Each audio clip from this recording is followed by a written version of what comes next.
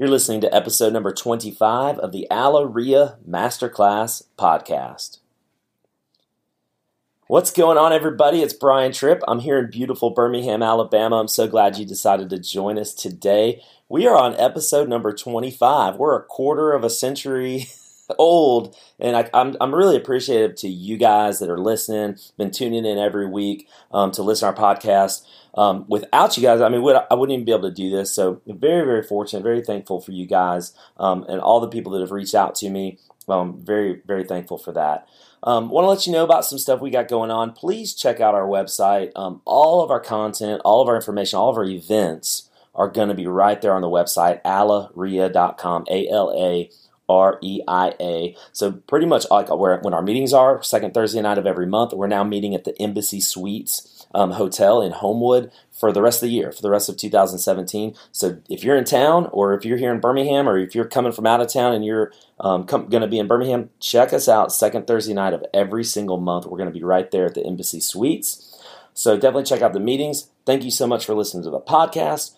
Hope you're listening or watching the Daily REIA show. We've got our Daily REIA show. It's on our YouTube page. You can search REIA on YouTube, and you can also search for us on Facebook, facebook.com/REIA. Well, we've got a great guest today, as we usually do. I've been very fortunate to be able to talk to a lot of great guests. Jonathan Mednick is here today. How you doing today, Jonathan? I'm doing great, Brian. Thanks for having me. Absolutely. So Jonathan, just to give a little bit of background, I'm going to let him give it. But he's been investing in Birmingham for 5 or 6 years, but he's been a real estate investor for over 15 years, done over 1,000 transactions. He is the co-founder of REITrader.com, which we're going to get into. We're going to talk about that. But the first thing I want to do is, Jonathan, tell us, for the people that don't know who you are, kind of give us a little bit of background. Who are you? What are you up to right now? Okay. Yeah, I'm originally from New York City, so I'm a Yankee in the Birmingham market, and I worked in the Fort Lauderdale, Miami market for many years. And when the market went down, decided the fix and flip market wasn't as viable as it was back then. Started looking for other markets and came across some interesting stats about Birmingham, and it's a fix and flip market. It's a buy and hold market, and started buying for a group out of LA. Was going back and forth from Fort Lauderdale to Birmingham, and came out, bought 9 houses. And looking in the market, I'm thinking, boy, this is such a great market. I can do a lot here, but I can't do it from Fort Lauderdale. So spoke to the group out of LA and said, how do you guys feel about me moving to Birmingham? And they were on board and moved here September 2011. Been here ever since. Mm-hmm. Done probably somewhere in the $400 range of either flipping, turnkey flips, right, or buying, holding properties in the 5.5 year period I've been here now. That's awesome. There's a lot I can talk about right there. So you primarily moved to Birmingham because you thought it was a hot market. Exactly. In 2011, when I was looking at other areas, the market was shifting from more of a buy and flip market to really passive cash flow. People wanted to hold properties. You couldn't do that in South Florida. Taxes and insurance are way too high. The cost of acquisitions are way too high. Cost of labor is high, and cost of living is high. So I wanted to look at other markets, and I wanted to be in secondary markets because that was where the opportunities were for investors. So from a cash flow standpoint? Yes, for cash flow. Now, I still wanted to do the fix and flip because we did a lot in Fort Lauderdale. We were doing a lot of fix and flips. We were doing a lot of wholesaling deals as well. I had a couple partners.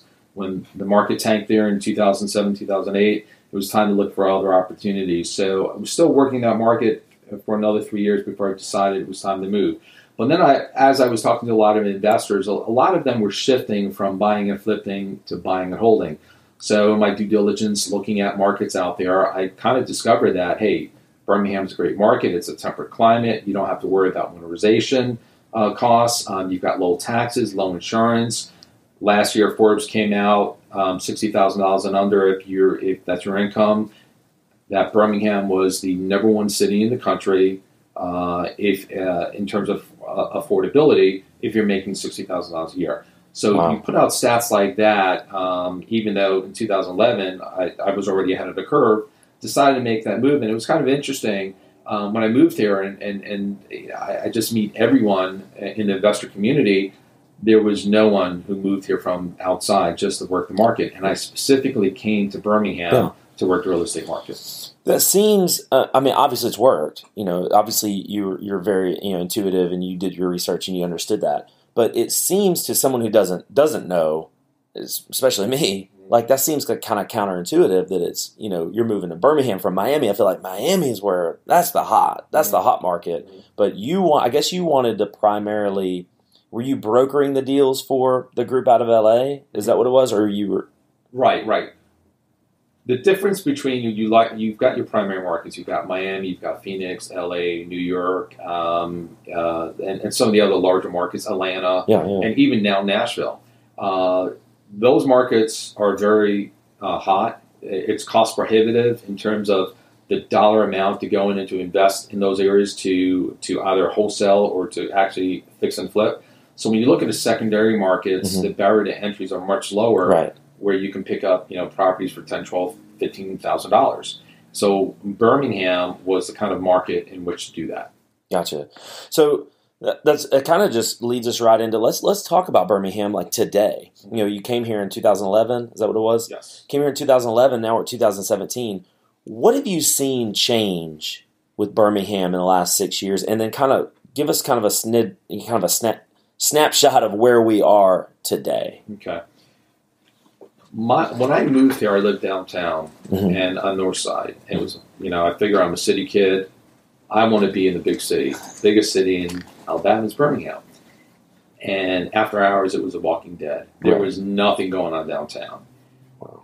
When they provided historic tax credits to the state in Montgomery, that opened up, 2 years ago, a lot of development and opportunity for a lot of investors. Now, of course, those types of investors are more developers. So if you just look at the downtown area, you've got so much building, so many millennials moving downtown. They're redeveloping these storefronts into condos. Fellow investor had bought the Federal Treasury building downtown right by the courthouse. They're converting those into condos. Yeah. You've got, Regents Field that moved downtown. You've got Railroad Park. Publix just open. It's just booming down there. Has it spread to the outer areas as much? I don't really think so. However, when I moved here, there wasn't as much competition. It was a free-for-all. We were picking up houses, as you know, in the areas in which we operate for $10,000, $12,000, $15,000. And those same properties today, you can't get them for less than $35,000 to $40,000. Right. So all of the properties we bought back then for either ourselves or investors, in which we renovated and either kept them or sold them, those investors are sitting pretty and they're doing well. As I said earlier, moving to Birmingham from out of state and looking around and not meeting anyone else who has moved here from outside the market, told me there was a real good opportunity. So back then, in 2011 to I think 2014, it was a great buy and hold market. There was not a lot of investors moving in from out of town. And I'd say probably 75% of what we were doing were buy and hold or turnkey flips for other investors. When I mean turnkey flip, we buy the property, we would take title, we would renovate the property, put the tenant into it, hand off the property management, and sell it to another investor as a buy and hold. He wants cash flow from day one. Right. That was a very successful model from 2011 to probably in the middle of 2014. We were doing a lot of that. We dabbled in the fix and flip market. In the last year to year and a half, what I've seen is a complete shift. I meet investors now who moved here from Phoenix, from one who's moved in from Beverly Hills, California, a good friend of mine. Right. I know guys from Atlanta, from Maryland. They're all moving in. A wholesaler I know he's from New Orleans, and he came here a year ago to work the market. You've got all these investors coming into town. I get calls every day from investors who now want to buy in the Birmingham market. So a lot of investors are starting to move into this market, whether they're physically moving here or they want to deploy their capital here. today, for us, we've been very fortunate because not only do we have a portfolio of rental properties and we still do the turnkey flips, Mm-hmm. that probably now accounts for maybe 60 to 65% of our transactions. Right. We're doing a lot of retail flips. Yeah. And so what we're seeing, we've got projects in Avondale, Crestwood, even in Homewood. We're doing high-end flips as well. A year and a half ago, I never thought that would be the case. And that's what I specialize in Miami, Fort Lauderdale area. So the market has opened up not just to be able to buy and hold properties, which you can still do quite well in Birmingham, but also you can flip here. Mm-hmm. And you don't get too many markets which you can do that. You can't do this in Miami, Fort Lauderdale. Mm-hmm. You can't do it in any of the major markets. You can't do it in Nashville or Atlanta anymore. Jonathan, I think the biggest takeaway for me from what I just got from what you just said is that I feel like what's made you very successful is that you've adapted and you've changed with the market. The market's changing a little bit and you've changed with it. Is that fair to say? Yeah. So how important is that too? Yeah. A lot of investors, when I talk to them, when they're just starting out, the key takeaway is evolve or die.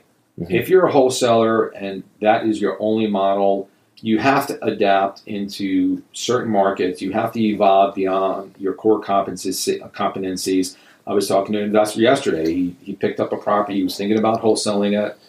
Now he decides he's going to keep it because he needs some long-term passive income. Mm-hmm. You have to be able to get outside your comfort zone and look outside the box and approach a deal or a property in such a way that you have multiple exit strategies. Don't ever go into a property thinking this is one exit strategy that I'm going to employ. Because if the market shifts, if the economy shifts and it crashes, you don't want to be left holding properties that you cannot afford to keep. No question. No question. I want to talk about that, the multiple exit strategies here in a second, but I want to kind of get your sense of where do you think we're headed? Where do you think Birmingham's headed in the next just even year or two or three? Do you think, like some, that we're headed for a correction? The difference with Birmingham as opposed to other markets, and I tell a lot of investors from out of town, I mean, we have a lot of investors on the West Coast and East Coast. We have investors overseas as well. We have investors all over Canada. And when they specifically talk about wanting to buy in Birmingham versus buying in Miami or Nashville or Atlanta, is Birmingham does not have the wild swings. Right. We don't have these huge dips. The average appreciation in Birmingham last time I checked was about 1.76% cumulatively. Mm-hmm. When I was in the Miami market, I mean, it was uncommon. It was common that we're in the middle of a rehab and I look at the comps and say, okay, this is a 140 house. 2 months by the time we're done renovating it, I check the comps again, it's 190. It's just the way it is. That's not going to happen in Birmingham. Mm-hmm. So it's slow and steady. It's a conservative market. People will do quite well here, but you're not going to have the wild swings and dips with any market correction we have. So Birmingham is a stable market. It's a solid market. As I said, offline to you, it's a moderate climate. We don't have the cost of winterization. Yes, we get the same returns as properties, let's say in Indianapolis or in Chicago or in Kansas City, but we don't have harsh winters. So there's a cost savings, that goes with that. Yeah, definitely. So I want to shift gears just a little bit. You mentioned exit strategies. I want to talk about, kind of the power of having multiple streams of revenue, mm-hmm. which I feel like you have. You're not just a one-trick pony. I'm not. I have a brokerage. I do a lot of owner financing. I've got multiple businesses. Talk to that for a second, like the importance of having multiple streams of revenue, just even specifically within real estate. Right. Every time I go look at a property, I'm trying to think of multiple ways I'm going to exit that property. I'm a big fan of is it Alan?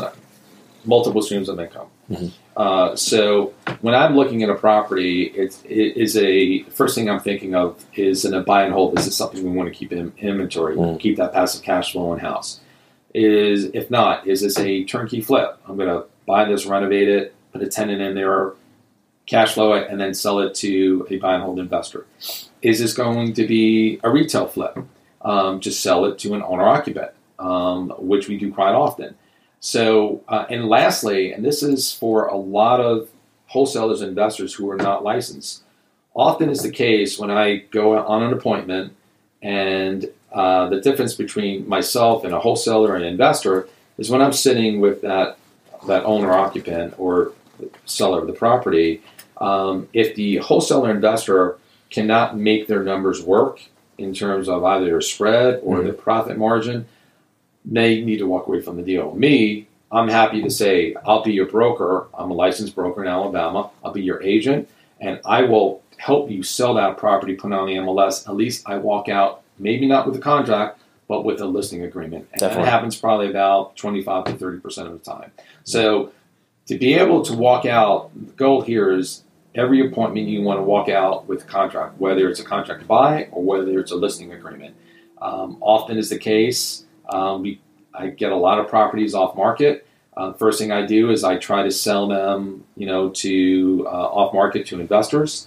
And if that doesn't work, I'll put it on the MLS and end up selling it that way. The key is to be able to move inventory. You've got to think of it as a volume play.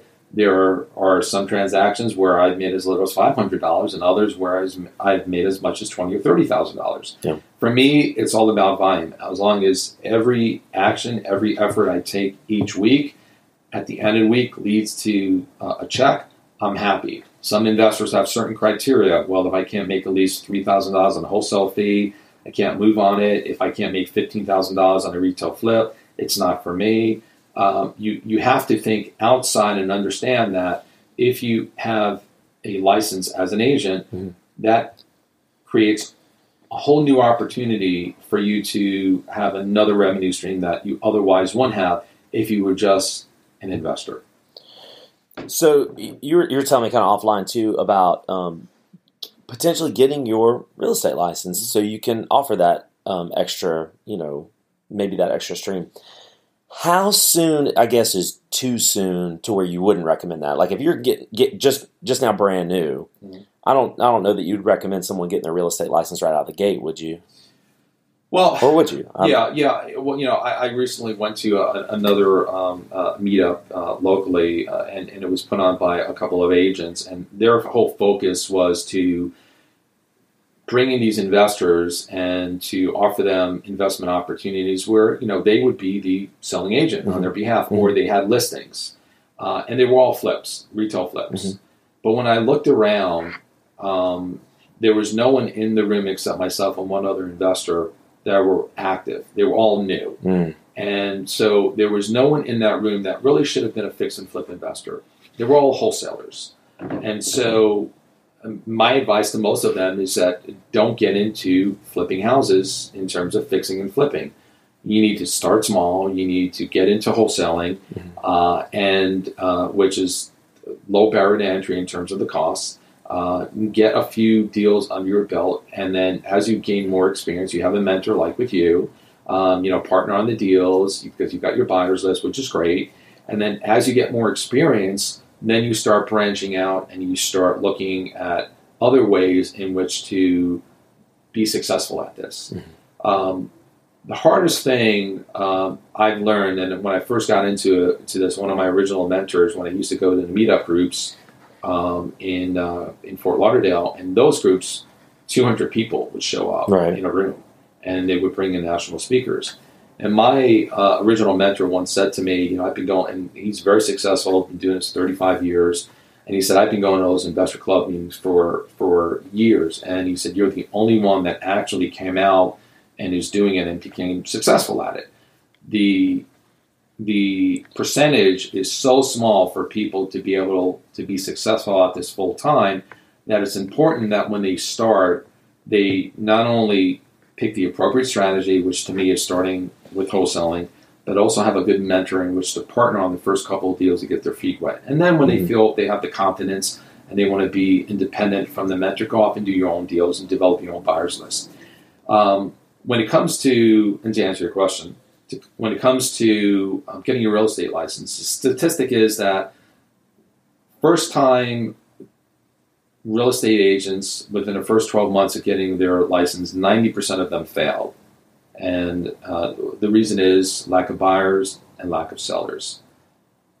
So it's an uphill battle to start as a wholesaler. It's an uphill battle to start as an agent. However, if you're doing both in tandem, then your opportunities double. Why not, learn about wholesaling, do a few deals as well? I know a lot of agents who wholesale other than us. And on the flip side, if you can do one or two retail deals for friends and family, or to help represent other investors who are looking to purchase properties, where you're just acting as an agent, why not do that? So yeah, I would advocate new investors, whether they're wholesaling or what other strategy they're looking to employ, is go ahead and get licensed. A lot of investors say, well, don't want to do that. I don't want to be regulated. I don't want to follow the rules. And I will tell you, I don't do anything, and you're licensed as well. We don't do anything that's going to jeopardize our license. I follow the rules. Yeah. Absolutely 100%. That's such a silly statement to me. It is. So many investors do that. You have access to the MLS to run your comps. That's right. You have access to enter the properties whenever you need to.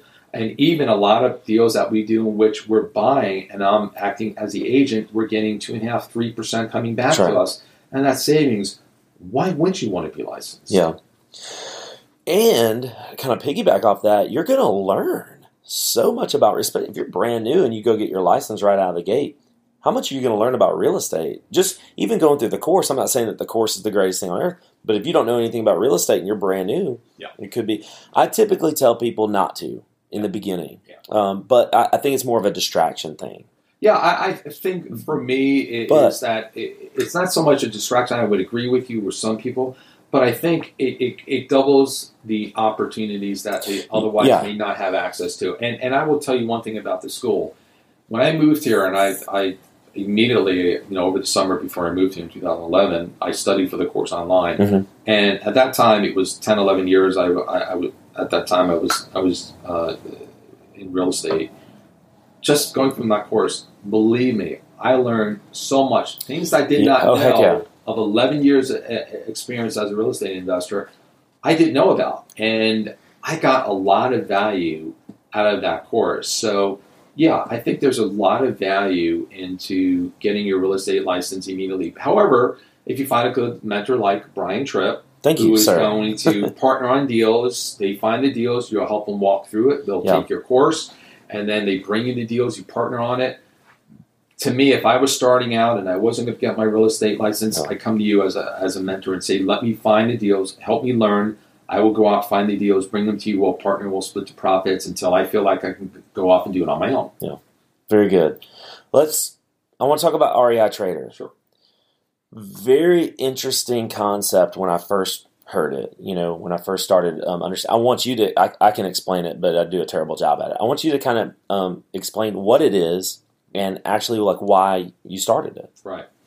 A couple of years ago, Jeff Shadrick, my business partner, and I, we had so many ways in which to get properties, and we're on everyone's email list, not just locally but nationally, just bombarded with opportunities, not just with properties but with lenders. And we just kind of realized, Jeff actually came up with the idea of REI Trader, is if we can develop a platform that aggregates all of these investment properties, both turnkey and wholesale properties, under one roof, where investors can come to and have access to all of the inventory, photos, financials, property details in multiple markets, where there is local infrastructure that supports, whether it's property management or renovations, that I think the time has come to do that. And REI Trader provides exactly that type of platform. We're in about 15 markets. Obviously, Birmingham is our primary market. And we have investors all over the country, all over the world, who buy properties off the platform. We're right now just recently just went to contract yesterday on a property in Memphis for $70,000. The investor is in California or Seattle. He's never going to see the property, but he feels confident that this is a platform that he can use to acquire properties. So tell us how it actually works. Then you guys are acting as a broker, I'm assuming. Or in Alabama you are. Right, in Alabama we are. When it's out of state, we were receiving client referral fees. Okay. So, individuals who are interested, they're registered on the website. They have access to all the inventory. They can choose their markets. They can look at financials. if they're interested in a property, they just hit the submit offer button. It will send an inquiry directly to their assigned sales rep. We'll then get on the phone and it'll kind of walk through the numbers, help them better understand, what type of property it is, what type of classification, is it B class or C class property. The next step is to really reach out to that turnkey provider in that market, right. TKP. Number one, to make sure it's available, and then to start the negotiation process. And then it's as simple as, you're buying a property. We just put together the paperwork. Once we put together the paperwork, we still have third-party home inspections from a licensed home inspector that goes out there. Half of our investors are going to finance the property, so you've got to go through that due diligence, appraisal, underwriting to get it to the closing table, and then the rest are going to be cash buyers. When it's here in Birmingham specifically, myself and my team, we try to put boots on the ground. We'll still go into the property. We'll do all tenant interviews. We will take updated photos. We'll give them an idea of the condition of the property. Usually we'll meet the home inspector there. We have a 3-page tenant interview checklist that we go through, which really comes in handy because often what we don't want is for an investor who's going to buy the property to find out the tenant is vacating within a few weeks. It's happened once, and that just tenant wasn't forthcoming that they weren't happy and they were going to move out. So, sometimes we've got the tenant issues or there's issues with the property, and we try to make sure that the investor is going to get exactly what we discuss, and it's going to be a turnkey cash flow property, and the tenant's stable, they're happy, and they're not going anywhere. So once we get through the tenant interviews and we get through the appraisal and the inspections, then we just head to closing like any other normal product, normal property. And it's another stream of revenue. Yeah, like we were talking about earlier. Yeah. So in terms of streams of revenue, which is important for me, is I've got rentals, so I've got my passive income coming in every month. We've got income coming in from our turnkey flips, income coming in from certifying the property when we sell it, and also when I'm brokering deals for other investors who want to acquire and flip their own properties here in Birmingham. We work with a few local investors who want access to the MLS, and I'm just representing them. Sometimes we're working with big hedge funds from out of town who have their own infrastructure, their own resources, but they need a realtor or broker who thinks like them and thinks like an investor. And so we get a lot of those calls, and I am just brokering the deal. So those are the 4 or 5 ways in which I have different revenue streams coming in. Gotcha. That's awesome. And Jonathan's obviously active buyer here in town. So Jonathan, give people a way to get in touch with you if they want to have a property they want to submit to you here in Birmingham, such like that. Sure. They can go to the website, reitrader.com. They could also send an email to Jonathan, JONATHAN, at reitrader.com. All right, there you go. Submit your properties to Jonathan. They're buying up a lot here. There are a lot of groups that are. Jonathan's another great cash buyer to put on your buyers list for sure. Thank you so much. I appreciate you coming on the show. The main reason I wanted to have Jonathan on, very, very knowledgeable about the Birmingham market. He was studying the Birmingham market when he wasn't even here, when he wasn't even in Birmingham. Very knowledgeable about our market. Love having people on the show that can provide that kind of value to you guys. And if you like what you heard, please subscribe to the podcast, rate us, review us. We love you guys. We'll see you next time.